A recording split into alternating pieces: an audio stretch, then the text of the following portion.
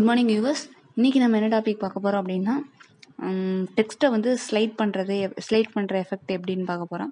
இப்போ for example வந்து ஒரு டாப்பிக்கை பற்றின பெர்சன்டேஜ் வந்து நம்ம பண்ண போகிறோம் அப்படின்னா, இப்போ ஃபார் எக்ஸாம்பிள் எம்எஸ் ஆஃபீஸை பற்றின ஒரு டுட்டோரியல் கிளாஸ் எடுத்துகிட்ருக்கோம்.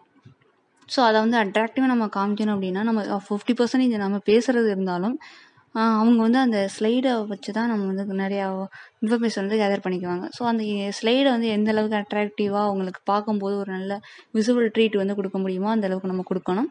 ஸோ அதுக்கு என்ன பண்ணணும் அப்படிங்கிறத பார்க்க போகிறோம். இப்போ ஃபார் எக்ஸாம்பிள் வந்துன்னா ஒரு எம்எஸ் ஆஃபீஸை பற்றின டாபிக்ஸ் என்னென்ன படிக்க போகிறோம், ஸோ என்னென்ன அப்படின்னு சொல்லி எக்ஸ்பிளைன் பண்ணுறீங்க. ஸோ அப்போ அதுக்கு என்ன தேவை அப்படின்னு பார்ப்போம். ஃபஸ்ட்டு நீங்கள் அதுக்கான என்னென்ன டெக்ஸ்ட் வேணுமோ அதை ரெடி பண்ணி வச்சுக்கோங்க. ஸோ என்ன பண்ணுறோம் அப்படின்னா, இதில் வந்து நான் எம்எஸ் ஆஃபீஸை பற்றி நான் இன்ஃபர்மேஷன் டைப் பண்ண போகிறேன். ஸோ நான் வந்து இதில் வந்து டெக்ஸ்ட் பாக்ஸ் அண்டு சில டெக்ஸ்ட்டை மட்டும் நான் யூஸ் பண்ண போகிறேன். ஸோ ஃபஸ்ட்டு நான் வந்து ட்ரா பண்ணி வச்சுக்கிறேன். இப்போ நம்ம வந்து எம்எஸ் ஆஃபீஸ் பார்த்திங்கன்னா முக்கியமான டாபிக்ஸ்னு பார்த்திங்கன்னா ஒரு 3 டாபிக் முக்கியமான டாபிக். ஸோ அந்த 3 டாப்பிக்கை பற்றி நம்ம படிக்க போகிறோம் அப்படிங்கிறத நம்ம சொல்ல போகிறேன். ஸோ அதுக்கு என்ன பண்ணுறேன் அப்படின்னா, இதோட மேக்ஸிமம் ஒன்று ரெடி பண்ணிட்டீங்கன்னாவே ஈஸியாக இருக்கும். ஸோ எந்த அளவுக்கு நீங்கள் அதை அட்ராக்டிவாக கொண்டு வரீங்களோ அந்த அளவுக்கு நல்லாயிருக்கும். ஸோ நீங்கள் கலரை நல்லா கரெக்டாக சூஸ் பண்ணிக்கிங்க. சரி, ஓகே, இதை எடுத்துக்கும். எத்தனை வேணுமோ அத்தனை கொடுத்துங்க. இப்போ நம்ம 3 டாபிக் மட்டும் தான் கொடுக்க போகிறோம்.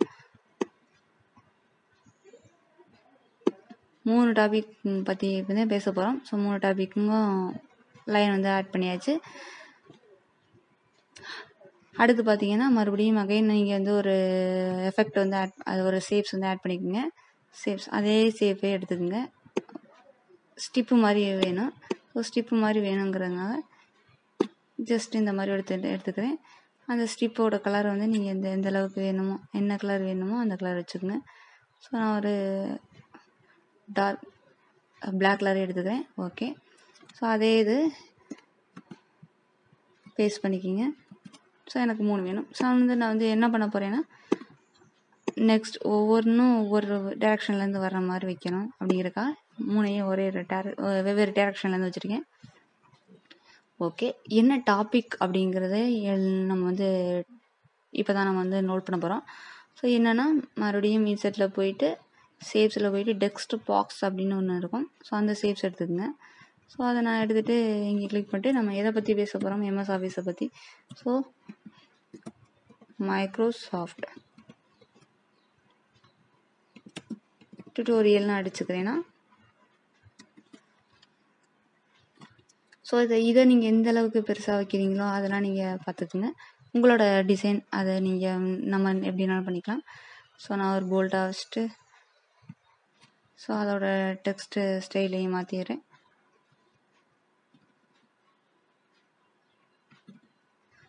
ஓகே, எனக்கு இந்த ஸ்டைல் ஓகேன்னு வச்சுக்கிறேன். இதை நான் பெருசாகவே வச்சுக்கிறேன்.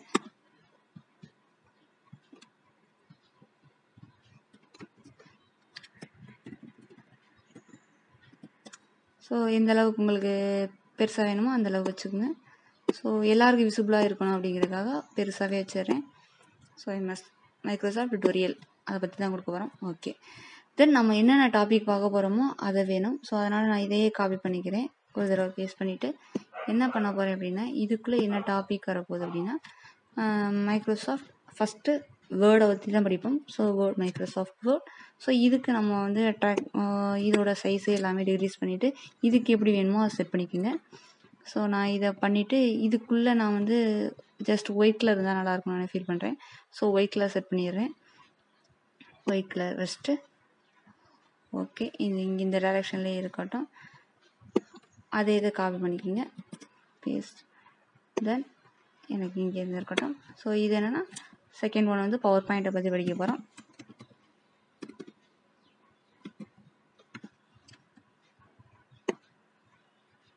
ஓகே, அகைன் நான் பேஸ்ட் பண்ணிடுறேன்.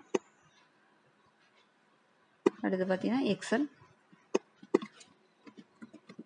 ஸோ என்ன டாபிக் நீங்கள் போடணும்னு நினைக்கிறீங்களோ அதை போட்டுக்கலாம், ஒன்றும் பிரச்சனை இல்லை.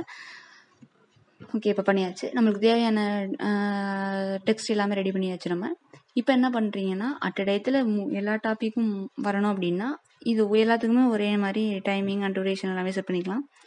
இல்லை எனக்கு 1 by 1 வரனாலும் செட் பண்ணிக்கலாம். அது நம்மளோட விஷ் தான். ஸோ நம்ம எல்லா இதுவுமே டெக்ஸ்ட்லாம் அரேஞ்ச் பண்ணி வச்சுருக்கோம்.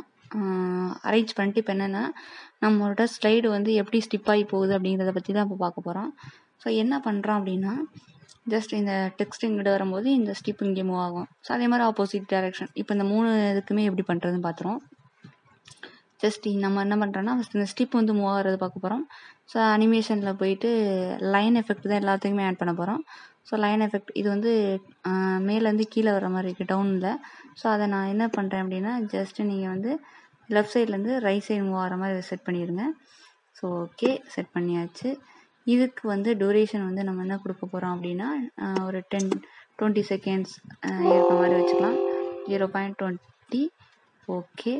அதே மாதிரி அந்த அனிமேஷன் நடக்கும்போதே இது நடக்கணும் அப்படிங்கிறதுனால இதை செலக்ட் பண்ணிவிட்டு ஆட் அனிமேஷன் கொடுத்துருங்க. ஆட் அனிமேஷனில் போய்ட்டு லைன் எஃபெக்ட் இதுக்கும் சேம் அதே மாதிரி தான். ஸோ மாறுது. மூவ் ஆன பிறகு இந்த எண்ட் லைனை எடுத்து ஜஸ்ட் நீங்கள் எந்த அளவுக்கு வேணுமோ அந்த அளவுக்கு வச்சுருங்க. ஸோ எனக்கு சென்டராக வேணும் அப்படிங்கிறனால இப்படி வச்சிடுறேன். ஓகே வச்சோடனே இங்கே அதை விட்டு வெளில எடுத்துடாதீங்க. ஜஸ்ட் ஸ்டார்ட் வந்து வித் ப்ரீவியஸ். ஸோ அது நடக்கும்போது இதுவும் சேம் நடக்கணும். ப்ளஸ் அதோட டூரேஷன் செட் பண்ணிடுறேன். 0.20 செகண்ட்ஸ் கொடுத்துட்றேன். ஓகே இப்போ ப்ளே பண்ணி பாருங்கள்.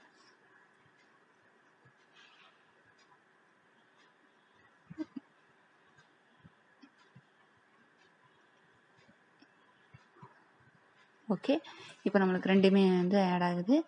நெக்ஸ்ட் அதுக்கடுத்து என்ன பண்ண போகிறோம் அப்படின்னா ஆட் அனிமேஷன் என்னென்னா இந்த டெக்ஸ்ட்டும் இந்த ஸ்டிப்பும் எப்படி மூவ் ஆகுதுன்னு பார்த்துக்கோம். ஆட் அனிமேஷன் கொடுத்துட்றேன். அகெயின் நம்ம என்ன பண்ணுறோம்னா எல்லாத்துக்குமே இந்த லைன் எஃபெக்ட் தான் கொடுக்க போகிறோம்.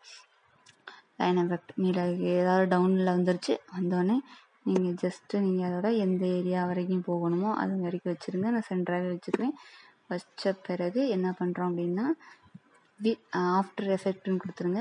ஆஃப்டர் எஃபெக்ட் எவ்வளோன்னா 0.20 செகண்ட்ஸ் கொடுத்துட்டு தென் மறுபடியும் நம்ம இந்த ஸ்டிப்புக்கு வரோம். ஸ்டிப்பு மூவ் ஆகணும். ஆட் அனிமேஷன் கொடுத்துட்றேன். போகிறோம் லைன் எஃபெக்ட் கொடுக்குறோம். லைன் எஃபெக்ட் லைன் அந்த ஆட் பண்ணோன்னே அந்த டவுன் வரா சேம் அதே மாதிரி ஃபாலோ பண்ணிக்கிங்க. எங்கே வருதோ அந்த ஸ்டிப்பில் நேராக வச்சுக்கோங்க. உங்களுக்கு அந்த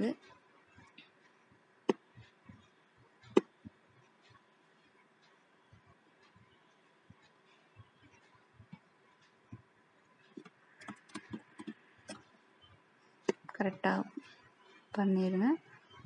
ஓகே இது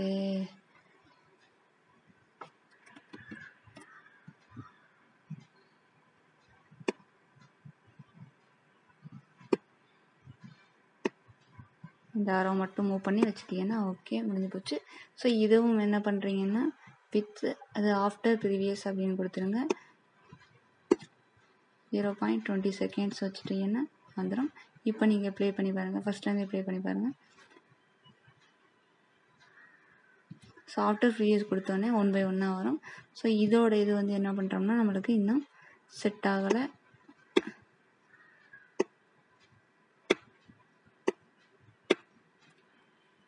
ஓகே இப்போ ப்ளே பண்ணி பாருங்கள்.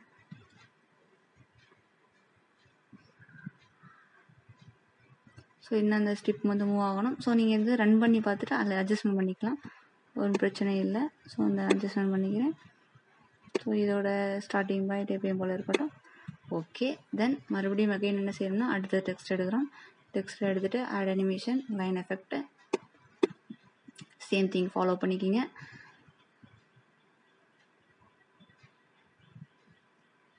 After previous 0.20 seconds 0.20 seconds okay கொடுத்துட்றேன். அகெயின் ஸ்டிப்புக்கு பண்ண போகிறோம். Add animation line effect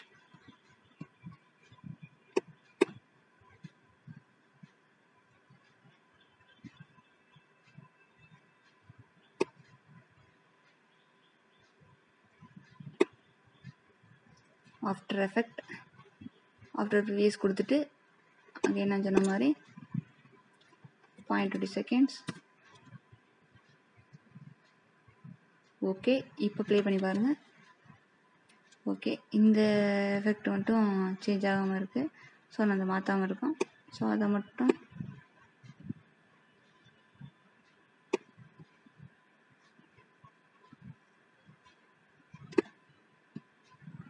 okay, இப்போ ப்ளே ஆல் கொடுத்துப்பாங்க.